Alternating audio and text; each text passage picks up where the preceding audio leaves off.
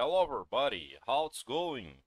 Today I'll be teaching you how to add a business location on Waze. So the first thing you need to do is to make sure your Waze app on your cell phone was updated, okay? And that is very important. And it's important to say that works to your iPhone or to your Android, okay? Works for both, so don't worry about that. The first step is going to the report section on the Waze, okay? That icon here, that orange icon right here, okay? In the right and bottom side of your screen. After that, in the report section, you see that icon here, place. You just tap here, okay? After that, you need to take a picture of your business, okay? And click here to continue.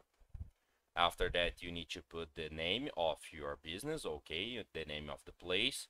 After that, you can manage the settings of your business, okay? So here you manage all the settings of your business, put the address, the number, the category, okay?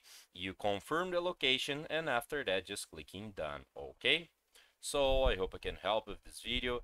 If you like it, don't forget to subscribe in our channel and hit the like button. See ya!